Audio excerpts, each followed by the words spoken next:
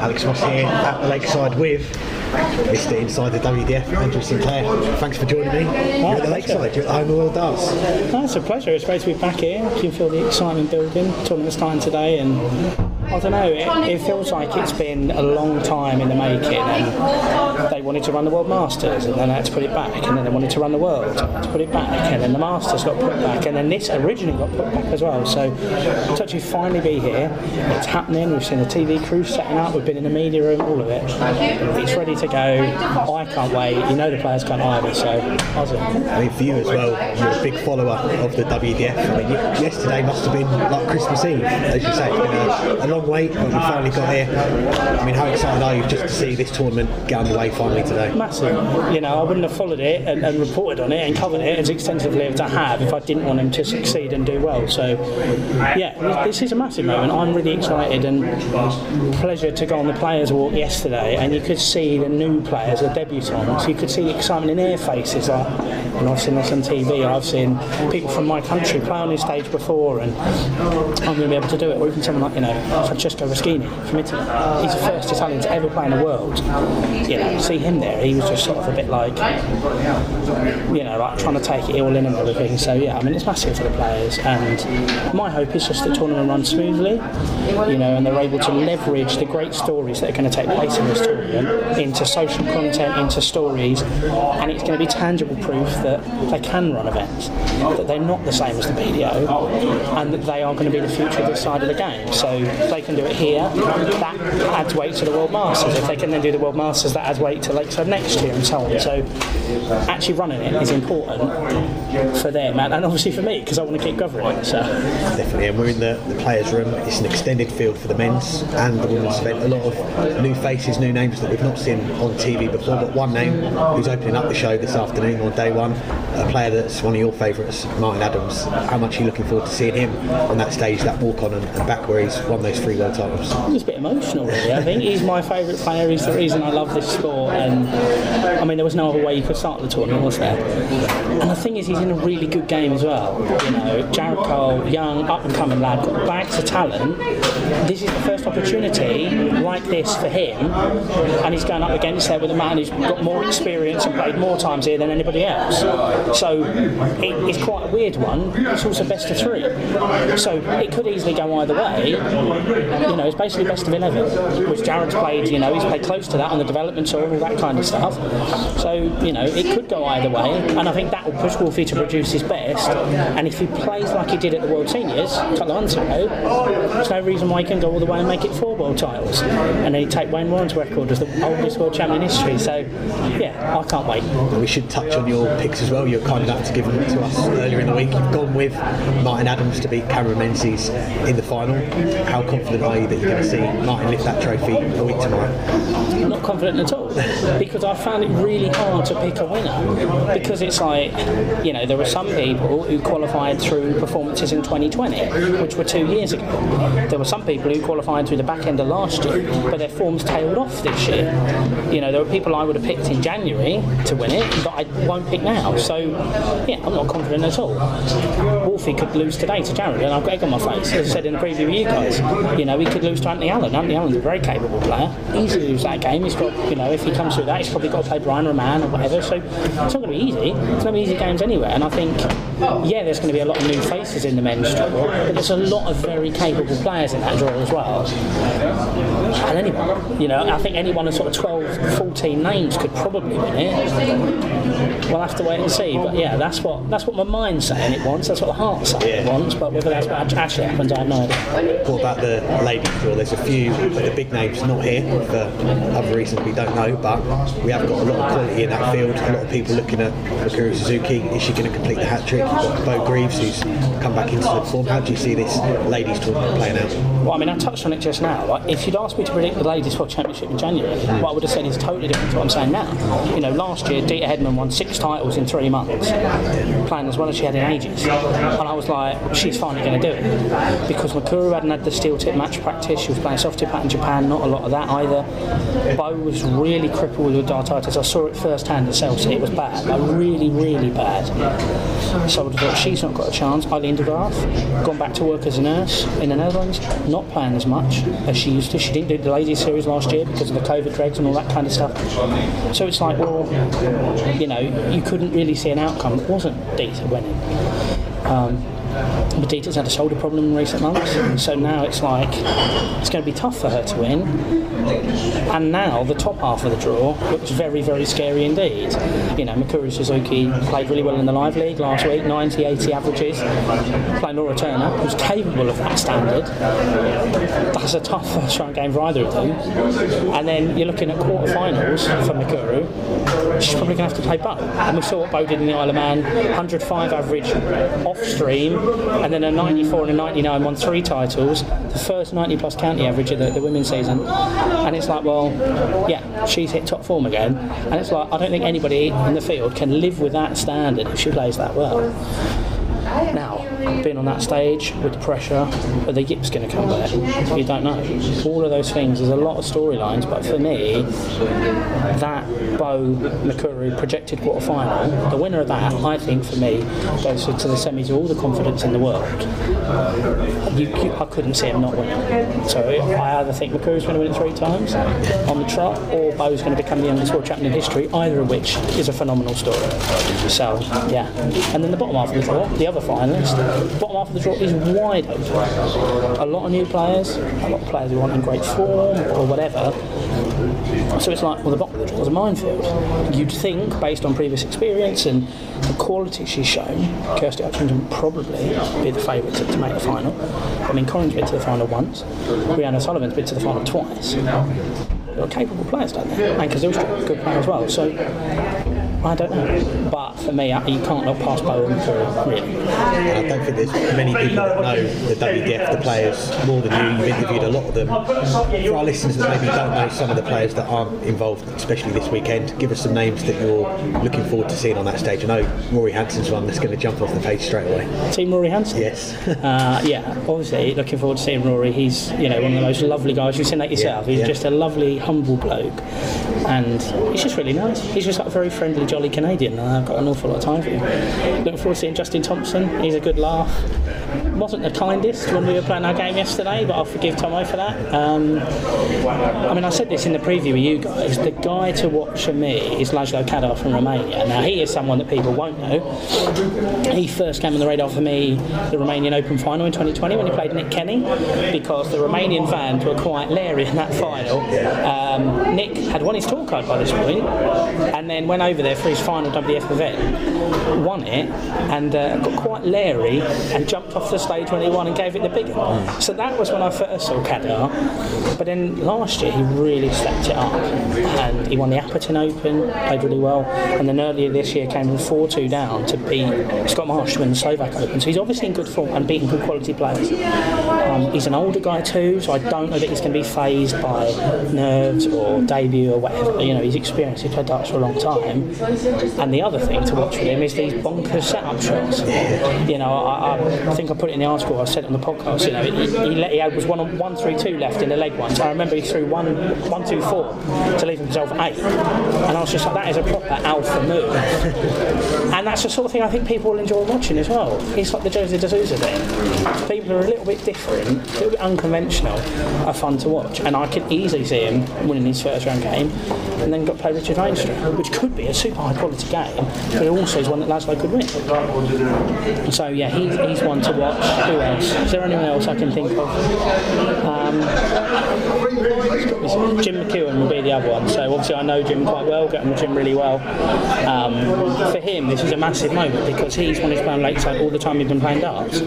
He only started playing darts seriously about 10 years ago. Got into the Scotland team quite late. I think he got into the Scotland team for the first time when he was 51, something like that. So for him to get here and make his debut here, I know is a massively emotional moment for him. He's got a reasonably okay first round draw against Landon Gardner. and you see the way he's played in the Live League. You know, you've seen the way he's played. He won a WDF title last year. He's played on almost all of the Pro Tours last year. He sees it. He knows what he's doing, and there's no reason why he couldn't go all the way and win it. We'll quickly run through our picks, then come on to our game last night. I'll whisper it quietly because he's standing behind you, but you've gone for Martin Adams to win. You've also gone for Bo Greaves to win the ladies. We'll go through Matthew Kiernan on our show. He's gone with Mike Warburton to win, Bo Greaves to win the ladies. Our producer Hannah, she's gone with the top seed Brian Roman and Bo Greaves. Burton, he's gone outfield, Dave Prince to win the men's and Makuru Suzuki to win the ladies. I'm going with Cameron Menzies for my tip for the men's. I did go for Makuru Suzuki for the ladies, but I've crossed it out. I'm backing Kirsty Hutchinson. I think she's great value in that bottom half, and if she gets to the final, she could go all the way. So that's my one. But let's talk about the proper darts. Last night, and first off, a shout out to Gareth Porter. He was bang on. 10:30 was going to be the finish time for the game, and that is roughly when about to finish. But talk us through it. It was a battle up there on the in the Lakeside hotel bar, but we got there in the end. Yeah, I mean, let's set the scene. The Peninsula Bar. It's quite busy, quite rowdy. Got Martin Adams propped up on the bar, a bit bemused at the standard that's going on board one. We had to change boards as well. The game took that long. Yeah, we did indeed. We had a long break after set 2. I went off gossiping, and then it came back, and Kevin Luke had taken board 1. It was like, oh, you have to shuffle to board 2. It's like on the challenge tour when they open out extra boards because some boards are really slow. Yeah. But I mean, first set I started really well in the first leg. I was miles ahead, and then I bust 47 in a very bizarre way, and then you came back into the leg, took out 28, which you seem to be left on an innumerable amount of times in that game. And I think that the first leg sort of put me off a bit, and then I sort of fell away. You won the first set. Second set was a bit of a grueler, using the Icelandic rules where you go for the bull after 45. Yeah, that happened a few times. I think every leg in that set went to the bull, and the legs where I wasn't where I didn't have the throat, I won because I used yours as a marker. And the legs where I went first, I shanked it massively, in a different postcode, so it was a lot easier for you. So I think the second set was a decider really, because if I'd won that through the bull other means, it would have been 1-1. That might have affected you a little bit, but I think I was crushed. And then you opened the third set with a 22-dot leg. Yeah, that was a massive 147. Treble 20, shanked into the treble 9, back into the treble 20. It was. I think that broke me. I think the last 2 legs of that game were a bit of a slog. First World Podcast Darts Championships, and you were the winner, my friend. So congratulations to you. But I'll be coming back for it next year. I look forward to that. Well, as I said to Burton, I had a game with Matthew at Minehead and a game with you at Lakeside, and Burton said if you lose both of them, you're out. So there's a lot of pressure on me last night. So I'm thankful to win, but it was a great pleasure to share the hockey with the other game. And the longest game we're going to see this weekend, best of 5 sets. All the games this weekend are going to be the best of 3 sets. But Andrew, appreciate your time, appreciate your company so far, and enjoy the darts. Thank you very much. I'm glad you've forgiven me for the Scotty dog tactics during the game as well. It's always a pleasure. Look forward to the darts. Delighted to be joined by one of the busiest men in the world of darts right now, Chris Murphy. How you doing? Yeah, good to be here. Good to see you face to face for once. Definitely is, mate. And I think there's a bit of competition between yourself, Dan Dawson, Paul Nicholson, Mark Webster, busiest commentator in the game. Who do you think's got it at the moment? It's got to be Mark Webster, hasn't it? He's managed to weasel his way into every kind of tournament. I think he's even appearing at the Live League as well next week behind the mic. So I think Mark Webster gets that one, and rightly so. A very good commentator. And yesterday you were at the Pro Tour. What a final that was! I missed Hansen and Andrew Gilden. I missed the final because I was driving down here, and I'm going to put my cards on the table here and admit my semi-final finished first, which Danny Jansen won, and Noppert Gilding was still playing, and I kind of set off assuming that Danny Noppert was going to win the tournament, and then I stopped at the services and wow, Gilding and Jansen in the final, and Jansen wins. It just goes to show the strength in depth in the PDC right now. Dan and I in commentary at one point were talking about potential winners, and we said we could probably list 50 people who we thought could win a tournament. I'm not sure Danny Jansen would have been in that 50, so real incredible story. Well, let's get on to you, and we saw you on TV in the commentary box for the World Seniors. What was that like? And working with John Gwynn as well. Yeah, really, I think it was a really good place for me to make my TV debut. Here at Lakeside was meant to be my TV debut back in January. The way it's worked out, because of the seniors, obviously all the players there's plenty to know about them. them, and I knew something about all the players. Here I've had to do a lot of prep. I think I would have been a little more nervous had I not done that first. But yeah, going to a commentator for TalkSport, the Alexandra Palace, and then Circus Tavern for the seniors, and now here I'm at Lakeside for the WDF World Championship. So it's been a little kind of roadshow for me so far this year of iconic venues, and also the Barnsley Metrodome yesterday as well. You're ticking off all the big ones, as you say. You've done Ali Pally for TalkSport, you've done the Circus Tavern, now you're doing the Lakeside as well. Yeah, it's really special. I'm really excited about this. I think the seniors was a different kind of thing. I think it turned into a serious tournament, but it was about nostalgia and a real feel-good thing. This is kind of an unknown, even though it's here at the Lakeside, returning to the home of World Darts. It's a very different kind of feeling going in the seniors, but equally exciting, and I just can't wait to get my teeth into it, really. You should touch on some of your picks as well. You were kind enough to send them to us earlier in the week. You went with James Richardson to beat Mike Warburton, and you sticking with that, or have you changed your mind? I've looked at the draw so many times, and I've come out with different winners every single time I've looked at it. I don't know why I picked James Richardson to get to the final, but I suppose I have to stick with it. I do keep coming back to Mike Warburton, actually. I do think that he's a very, very good player, and he's got a throw that I think will sustain itself over the longer format that he'll be playing in as the tournament progresses. So I do think that he is a good tip for the final. I think that James Richardson probably a little bit left field, but there are so many players that can turn it on. I think he's one of those who set play might suit him because he can reel off three legs really quickly, and if he does that, then yeah, he could go deep still. But I might look silly in a couple of days' time. You look silly with Matthew. He's went with Mike Warburton as well. What about the ladies' draw? Great to see this event back. You've gone with a popular choice, Kuru Suzuki, similar enough from her in the live league this week to suggest she's going to do it. Yeah, I think so. I mean, she won the last women's series event of last year, having struggled in that really until then, and I think that was a little bit of a sign. She beat Lisa Ashton in the final. Ashton and Fallon Sherrick have obviously been playing the best darts of any ladies, two players who aren't in the tournament, so I think by default for me it goes to Makuru. But I mean, everyone would like to see Dita Hedman finally win the title here at the Lakeside.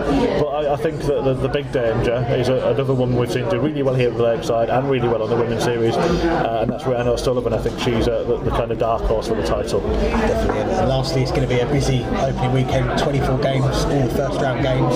Wolfie's the big name this afternoon, but what are you most got your eye on for this weekend? Yeah, I think when you asked me for the article, I think everyone seems to be looking forward to the first match the most. I think it's quite clever to put it on first, really. Good scheduling, get the party started with the match that most people are interested in, and I think that should set the tone for a good tournament. But I think there are some other really tasty games. I've got the match with James Richardson and is it Sebastian Steyer that he's playing. I've got that on commentary. Again, even though I predicted Richardson to maybe win the tournament, it's a game that could go either way. I think some of the ladies' games, particularly the top half of the draw, is really, really brutal. If you're going to get through that half of the draw, you've got big name after big name after big name. So yeah, really just looking forward to getting the tournament started. And there are other stories like the second match today, which will be my first, Johnny Haynes and John Scott, two players who've waited an awful long time to play on the Lakeside stage. Just speaking to John Scott, he said he's using a new set of darts the last year or so. He'd used the same set for 40 years before that, and this is how long these people have been building towards this dream. So I think there are people that will knock the tournament, that happens, but I think actually when you look around, all the players here, it still means something to them. It's still their darting dream to get the Lakeside stage, and I don't think anyone should devalue the tournament for them. I think don't take it away from them, and I'm excited to be here. And I don't know about you, Alex, but I'm certainly starting to feel the buzz about the place. Yeah, it's getting exciting. I'm looking forward to it. Have a good run in the commentary box for your time here. Thanks very much for joining us. Pleasure. Thanks for having me. Jared Cole, speaking after probably the biggest win of your career so far, would you say beating Martin Adams on that Lakeside stage? Yeah, certainly up there. Yeah, no, I can't off the top of my head think of a bigger occasion. So yeah, I'm going to say yes. Let's bring it back. You played the qualifiers here to get into the field. Talk us through that day, because I think did you play Adam Smith-Neil that day? You had a tough draw to begin. Yeah, I mean my very first game of the day was against Adam Smith-Neil, and by any means, I mean he's a fantastic player. That was not an easy run, and the whole day it was filled with incredible talent. Like, I had to play well to get through. So yeah, to come over to Lakeside and also do myself a bit of justice. So I'm I'm really happy, really happy. Definitely. And when the draw came out, you got one of the biggest names in the field, Martin Adams. That was back in December. The tournament got pushed back a little bit. What's the wait been like to get up on that stage? It's been a bit of both. I mean, I didn't mind the fact that it was delayed. Obviously, at the time I did, because I was hoping to win a professional tour card. But when that didn't happen, it was a case of it gave me a couple of months to prepare, because obviously after Q School you want a couple of weeks to just sort of sit your head back, you know, and just sort of relax, get yourself together again and recompose, and it gave me that opportunity to do so I'm really happy with that. Last time we spoke was just after you won that MAD title in front of a small crowd, and we were saying that's one of the first times you've played in front of a crowd. Today though, Lakeside, one of the biggest crowds they're going to get for the tournament. That must have been something special. Yeah, that atmosphere today was fantastic. I mean, I had all my friends and family there. I'm sure Martin would have as well, and it was outrageous. Like the amount of people, the amount of noise, everything you did, it echoed around the room. You know, it was fantastic. To have your family, friends come down and support you, what's that like when you're up there and you're seeing them backing you as well? I mean, it just shows the belief they have in me. I mean, obviously I like to back myself and believe that I'm going to be as good as what my darts say I am, but in the same sense, you know, it shows that it's not just me thinking it myself, it means everyone believes it, and that to me means a lot. I mean, it's almost like a bit of reassurance, and when you're struggling and when you're not playing your best, you can look out into the crowd, you see your family and your friends, and it gives you that extra drive to do well. Definitely, and the first round is such a short format, best of 3 sets, but you can pick out a few key moments in that game. One I wanted to pick out was the 85, treble 15, you went low on the tops, you composed yourself, and then you hit the double 10. You must have took a lot from that to do that in that moment. Yeah, I mean, in the whole match, I was sitting there going, every time he did something that sort of would have stood out, I like to think I bounced back really well. And every time he made me feel like at any point I wasn't on the front foot, I in myself recomposed myself and tried to get myself back there. And I felt like I controlled my part of the game really well. I was really happy with that. The format goes up a little bit, best of 5 sets, you're playing one of the seeds next. A lot of people looking at this tournament saying it's wide open. You must be one of those players thinking now, you took out Martin Adams, you've got to fancy your chances. Of course, I mean, I know how well I'm playing, and I know that there's some really good darts inside me right now, and I'm hoping it will conduct throughout the whole tournament. If I play as I can, it takes a really good player to beat me, so I'm hoping that will show and it will come through on my next couple of games.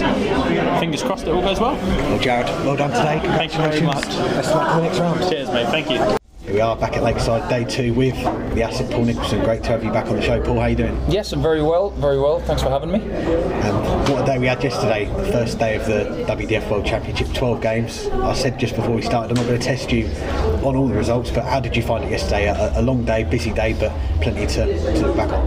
Yeah, I think there was definitely some shine on the apple yesterday. You look at what happened in the first game, it was a big shame that Wolfie left us so early, but the smile of Jared Cole was something that we were talking about for the rest of the day. He's already in the building today, so you look at him and that victory meant a lot to him. And I think there was a lot of people talking about changing of the guard, but I'm not going to go that far yet. I think there's been a lot of people trying to vie for Wolfie's crown as the King of Lakeside for quite some time, but we haven't seen the last of the Wolf. Let's hope not. Well, the one who stole the show yesterday, Jim McEwen, with that 101 average. I was looking back, that's the highest average in a World Championship at Lakeside since 2004. That's a big marker he's put down in the first round. Huge. It's always good when you start the first set with 107. Yeah. You know, you complete 3 legs and 42 darts, but Jim McEwen putting in these kind of performances is not a surprise. On debut at the Lakeside, maybe it is a little bit, but I think he walks away from that performance feeling that the world's his oyster, because you don't win the British Classic, you don't win live league darts, and you don't go to Pro Tour action in the PDC and become a threat by being a bad player. He has got great ability and a superb temperament on the stage. Not surprised by that performance one bit. As we touched on Friday, there's so many players this weekend making their World Championship debut. One of them, who I caught the eye of me yesterday, was Romania's Laszlo Kadar. It's his debut, first Romanian to win a match, and the finishing in that second half of the game was what stood out for me. Yeah, I think Laszlo, when you look at some of his results over the last couple of years, he's someone we have to take note of. He's got a couple of citizenships from Romania and Hungary, so he had his choice of who to represent. He chose Romania, he's doing it proudly. He had a bad first set, but the way he was able to bounce back, get a little bit of fortune against a very dangerous opponent in Andreas, I thought he did brilliantly well. And he now has another opportunity to go there and see how strong he can be. But you look at his win in Serbia in Apatin a couple of years ago, and you look at what he's done recently as well, this has been coming, and maybe he's one of those players who can take that area of Europe just that one step further. Definitely one to watch. I know you put on Twitter before the tournament, the ladies draw is what you were really excited about. The champ, I've already seen her in the building, Mikuru Suzuki. How much are you looking forward to seeing her on that Lakeside stage today? Well, some of your people at the Weekly Dartscast are big super fans of Mikuru Suzuki. I always have been, since I met her in Hong Kong a few years ago. She's an extraordinary player, and I think when she comes here she'll feel invincible. But the women's draw really is what I'm looking forward to this week. I look at the open nature of it, the lack of Sherrick, the lack of Ashton, the lack of Gulliver, and the lack of Anastasia as well. We can't forget about Anna. They're some of the greatest players of all time, and none of them are here. So what an opportunity for somebody to lift that trophy for the very first time. But is it going to be finally Dieter Hedman to do it, or is it going to be somebody's time to lift it, somebody new? I don't know, but I'm just really intrigued to see who does it. And it's going to take a great performance to take that trophy away from the Japanese ace. Away from the WDF, I know you're a busy man, you wanted to touch on the JDC side of things that you're involved in and the coaching. Talk to us about what's going on there. Yeah, well, during lockdown, speaking to Darren Barson and Steve Brown, we had this vision of where things go from here. Too often in darts for people when they're growing up, the kind of advice that they need comes at the end of a corner bar, and that advice is usually wrong. It's just the way it's been for the last 40 or 50 years, even longer than that. So when you look at sports like golf, which have gone through a massive transformation from the 70s to the late 90s, so you think about where John Daly was back in 1991, cigarette in mouth, 15 Diet Cokes on the golf course, or something stronger when he got off it. The days of Fuzzy Zeller and Lanny Watkins, propping up the bar when they finished 18 holes. You look at what darts was in the 70s and 80s and where it is going now. We are inching towards the sort of Tiger Woods element of darts now. People who are keeping fitter. You look at Gerwyn Price, you look at some of the other people coming through, they look a lot fitter, they look ready for these long days. But coaching is somewhat sneered at over the last 10 years. If you were getting coached in darts, they would say, what do you need coaching for in darts? What a ridiculous statement. So during lockdown, I was at the forefront of a project which Rod Harrington was at, Alan Warren a little from the PDPA, and we started talking about a genuine programme where people could be darts coaches. So when we were locked down and we weren't able to do much, we went through a pilot programme with Chichester College to see whether this programme was viable. I came through the course, I've passed it, as has somebody else within the ADC system, and that is now going to be rolled out to the greater public in the United Kingdom and eventually worldwide. It's going to be a 3-step system where you can get a fundamental coaching qualification, which is government actually certificate, get a government certificate for it, and after that you can get intermediate and then pro level coaching qualifications. Everything's been written, everything will be rolled out, and if you want to be a darts coach, the opportunity is there. But I can say hand on heart right now that I was the first person to pass the course, so it means that when I do my coaching with clients now, I can say I'm a qualified darts coach, which is a big thing for me and for the sport. Excellent. Well, I might have to sign you up after how badly I played the other day, but you mentioned the ADC. I know you were a big part of the MAD launch. That's obviously now changed to the ADC. You're obviously still a part of the ADC. What did you make of the whole transition those months with MAD switching to ADC? I think it's more of a brand thing more than anything else. I think the crux of what MAD wanted to do is very much the crux of what the ADC want to do. But I think the whole MAD thing didn't sit well with some people, and branding is everything in the 21st century. So I think that was ultimately what the big decision was about. But what Scott Hunt and Steve Brown have done has been great. It's giving another avenue for the amateur game to allow people to, you know, achieve something. And ultimately, when you look at something like Lakeside, it's still in the amateur game, so everything ties in towards each other. I don't think we're all rivals in the amateur game. I think we're all looking for the same goal, to give everybody a home to play. So I really look forward to seeing what happens over the next couple of years, to see where things go. Just touching on your playing side of things, I watched your interview with the PDC. It was a great watch, and you said you're going to have one more go at Q School 2023. Have you mapped out the plan for the rest of this year, playing wise, what you're going to play to get yourself ready for Q School? Not yet. I sit here in early April looking at my calendar for the next 2 months, thinking, why do I even have a house? So, you know, I'm going to Austria, I'm going to Germany a couple of times, I'm going to the Netherlands. You know, I've got Lakeside to complete first. There's a Scotland exhibition in there, which I'm really looking forward to. I haven't been to Scotland in nearly 3 years. So I look at the immediate stuff that I've got in the calendar, and that's, you know, going to keep me busy. But when we get to around about the time where the World Cup is on in Frankfurt, I'm not working that for Sky, so I can have a little bit of break then, and then I can speak to the guys at the Live League and say, can you stick me in for these weeks? I'd like to play 3 or 4 times in the weekly phases before the end of the year, and then maybe cherry pick a few tournaments that I can go to and make myself uncomfortable for the day, and see where I stand before we go to Q School in January. The preparation for that is going to be key from 2 angles. One, from the practice and the competition standard.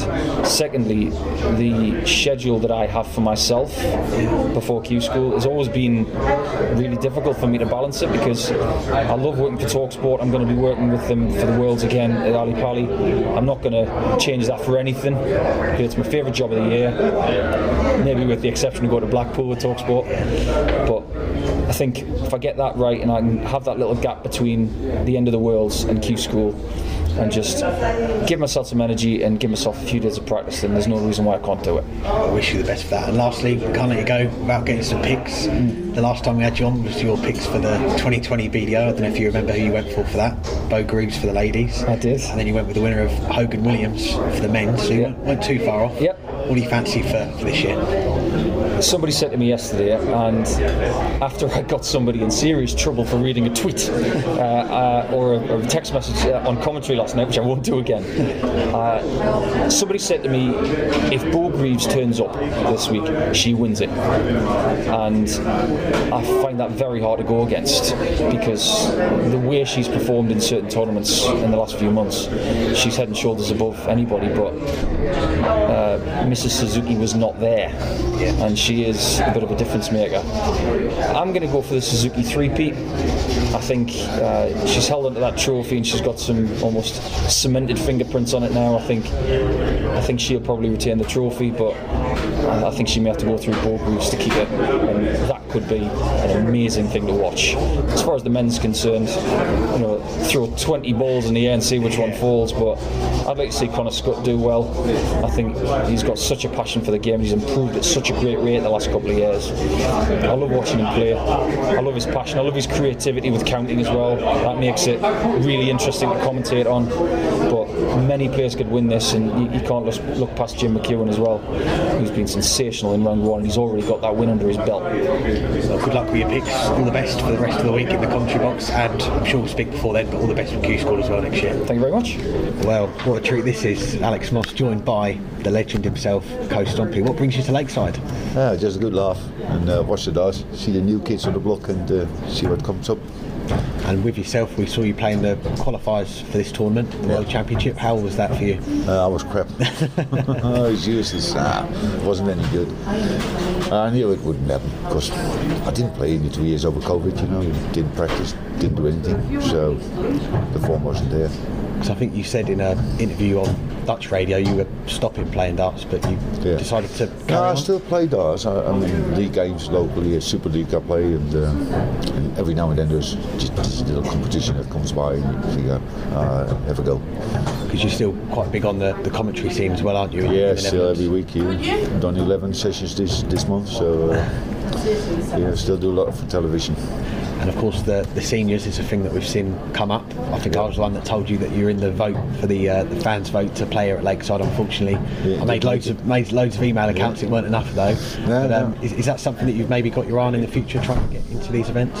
Yeah, maybe, but you know, I don't think I'm doing the tour no more. You know, you got to travel and all that stuff, and I've done that for 30 years. And I'm fed up with travelling all the time, just to have to play. I just want to go and have fun and see what happens.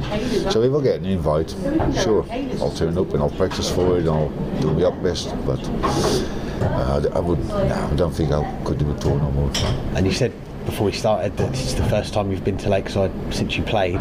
Yeah. What does it feel like coming back here? There must be a few There's nothing changed. No. No, everything, the furniture, everything's still the same. So there's nothing changed. It's like coming back home again. It's good memories here. Loads of good memories, but it is the home of darts. Yeah. That's for sure. It's not Alexandra Palace, it's absolutely Lakeside. But yeah, well, nothing changed. So it's like coming back home, as I said. And you've had a few walk-ons here over the time. I think my favourite was the one when you came out to Nickelback. What was your favourite walk-on?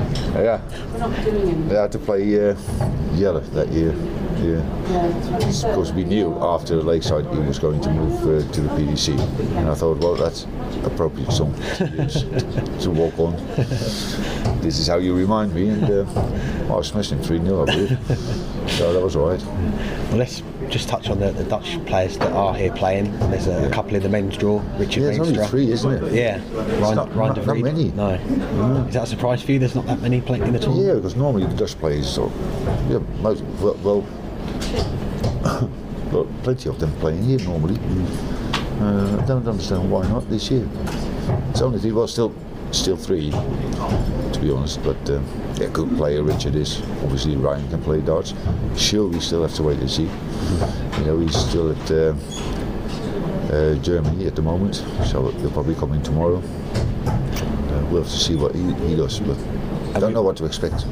And with Richard, he's got to fancy his chances of maybe having a deep run. He's done it in the past. He's had some deep runs here. Yeah, but if he misses his first game and Luke later does, he's got a little problem on his head, hasn't he? Yeah. So that's going to be the key match for him if he wants to have a good run. What about the ladies' draw? We saw 2 of them come through yesterday. We've got 2 of them that are seeded, Anka and Eileen. How do you fancy the ladies getting on? You know, you never know with the ladies. One day they can hit everything, the next day they can hit absolutely nothing. So it's all going to be on the form for the week, not for the day, but for the week. So we'll have to wait and see what happens with them. I mean, they're not huge favourites. I mean, you've got Suzuki sitting there, which I think is the big favourite to win it with the ladies. But still, they're going to have a good run.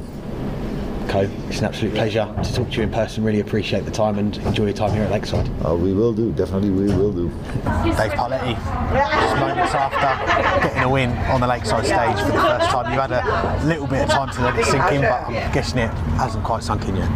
No, I don't think it will. I'll take that to my grave, man. It was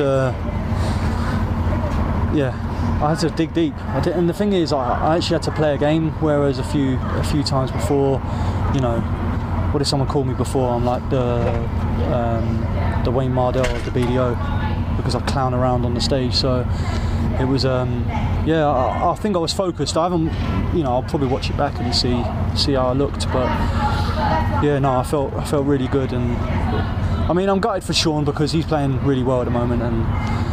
But yeah, I'm still in shock, if I'm honest with you. Well, it was a shame that to be a loser, because both of you served up one of the games of the opening weekend, but it looked like it was going one way after the first set. 3-0 to Sean, popped off a couple of big checkouts. Yeah. Get the break. How important was it to have that break just to reset and come back? Well, I walked to the back and then I was like, because you're not allowed to stay on the stage. So I walked in the back and I was just doing circles in there. I didn't know what to do. I was like, Jesus Christ, and then stanked it. And he wasn't missing anything. I had 1 dart, a double in the first set, and so I mean, I came back, probably thought, right, just dig deep, man, dig deep, and I digged and won a leg, and I thought, thank God that I didn't send like people who come to support me home with nothing, So I thought, oh yeah, I won a leg at least, you know, and then just another one, and the 106 to win the set. I was like, all right, okay, it's game on now, you know, it's best of 5 legs. Anyone can win that. I could play Van Gogh and beat him in a best of 5 if I played well. So, yeah. It's like you said to us last night in this first round, you've only got to play well for 10 or 15 minutes, put it all together for 2 sets. And you did for those last 2 sets, held it together well at the end there as well. It's my grouping felt good, and it was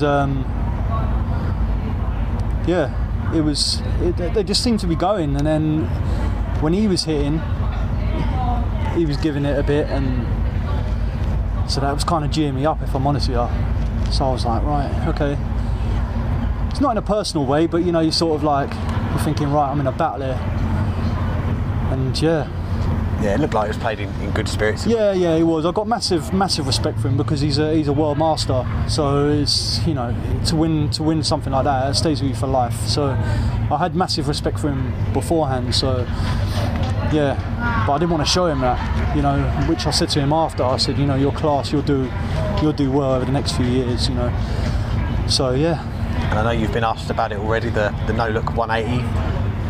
Was the 2 treble 20s in there? You just thought, I'm just going to throw this, look away, and it's going straight in. You felt that confident it was going in? It was just, like I said in a previous interview, I was like, as a dart player, when you hit 2, when 2 go there, you sometimes you know when it's going to go. I would have looked like an idiot if it had missed, but you know, it's fine lines, isn't it? You either look like an idiot or you look like a not a legend, but you know, an Adrian Lewis wannabe. And I remember chatting to you here 3 years ago, a little over 3 years ago now. You made your Lakeside debut. You then played at the O2. The next couple of years, we've not seen too much of you, but how do you feel now that you've played a game on that stage, you've won? Do you feel like Dave, you can make that progression? Well, come back, man. Thank you, sir. Top bollocks. Thank you, mate. Thank you. Top bollocks. That'll make the weekly Dartscast. Thank you, Steve. Oh, sorry. Was you? Thank you, Steve. No, you're fine, bro. You're fine. Thank you, sir. You've got to leave that in. Yep. You've got to leave that. That's got to be your style. Top bollocks. No, yeah, it's I can't even remember what the question. He's throwing me right off now. So you come here 2019, Lakeside made your debut. You then played 2020, the O2. The next couple of years, we're not seeing too much of you. But do you feel like you've got this win on the stage? You're now back and you're ready to maybe push forward in darts again? I love darts. That's the thing. I love it. It's like a drug, man. You just want to come back and play well. Like that is just like, for me, I'm nothing big, and you know, to win is massive for me. That I can, you know, for the big players it's like, oh, it's nothing, but for me that's massive. From what I've been through the last year, like I never in a million years would have thought like that would have happened. I can only thank God for giving me the strength, man. That's all I can do is just thank God, man. He gave me something there, and I was begging him, please, man, please, just give me something, and he did, and that's all I can thank God. And while you were doing those interviews, Coach Stompy was on the Eurosport broadcast. They asked him about your game. Oh yeah, what did he say? After the first set, he didn't expect you to come back, but every credit to you. I've got to mention though, this morning, you said if you won, you'd do the crane celebration. You've let us down. I did let you down, but you know, I'm here again. There's plenty of time for that, man. I'll see you Sunday, mate, when I'm lifting that trophy. With the crane celebration? With the crane celebration, of course. Yeah, 100%. Yeah. And if you make the final, you've already said there'll be a change of walk-on as well. They messed my walk-up. It was meant to be something else, and they chose something else. That was for my son. He's a Fortnite head, like I'm sure, like most kids in this generation, and it was the song that I used. He liked it, and I was like, all right, okay, all right, mate, I'll play that for you. Yeah, no worries, I'll do that. And then I changed it, and then all of a sudden, it kicked into that song that I originally said, and I was like, oh, God's sake. So I was kind of like, just wanted to get onto the stage so it finished, but yeah, because there's a few swear words in it, and not in a bad way. I think the song I had was something to do with the Eurovision Song Contest or something like that. So yeah, it was that was just for my boy, man. He wanted that, man, my little tiger at home. So he wanted that, and the thing is, he thought I was going to lose. He was even like, I spoke to him on the phone, and he was like, "Yeah, you're probably going to lose, but can we play FIFA when you come back? And I was like, yeah, no worries, mate. Yeah, thanks, bud. Yeah, appreciate your time. So yeah, no, it's good. He's gonna have to wait a little longer for that game. Oh, of FIFA. damn right, man. I'm sure Damn he was right. watching. I'm sure he was proud, and congratulations on the win. I hope so. Thank you. I wish you all the best for the next round. You're a diamond. Thank you, sir.